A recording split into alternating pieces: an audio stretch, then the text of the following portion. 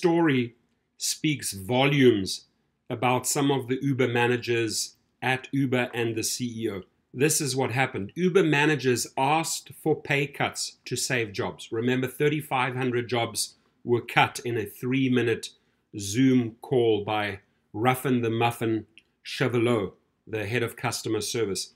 This guy here said absolutely no. The CEO said no.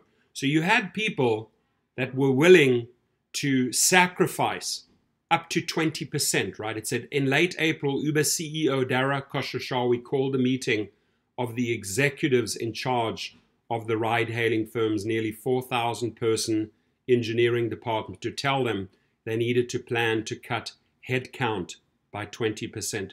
Some of the engineering leaders responded that they and other managers would be willing to cut their own pay if it meant they could save at least some engineers' jobs and spare those who remain from having to take on too much work.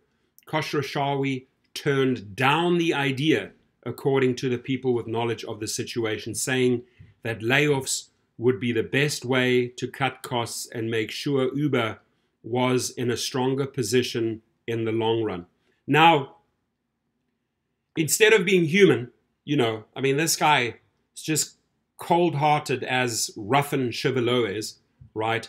He does not go along with the idea because he thinks, hey, in the media, it sounds better that we cut jobs, we hire and we fire, right? Versus keeping the family of engineers there, keeping everyone happy, right?